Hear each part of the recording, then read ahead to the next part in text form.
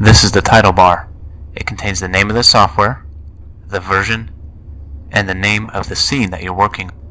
This is the menu bar.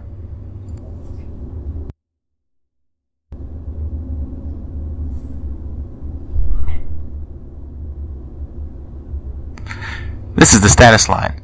It's divided into two parts. The first part is the menu sets or selector.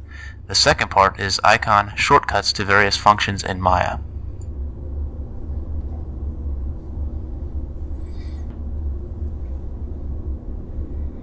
This is the shelf, which provides quick access to commonly used tools. You can customize this to your own needs. This is the toolbar or mini bar, which provides quick access to the select, move, rotate, scale, and show manipulator tools. This is the time and range slider, which allows you to control frame playback. These are the playback controls: start, stop, pause. This is the channel box, which can also be switched to the attribute editor. Both allow you to modify the selected object and its various attributes. This is the workspace. This point in the workspace is the origin, point 0, 0, 0.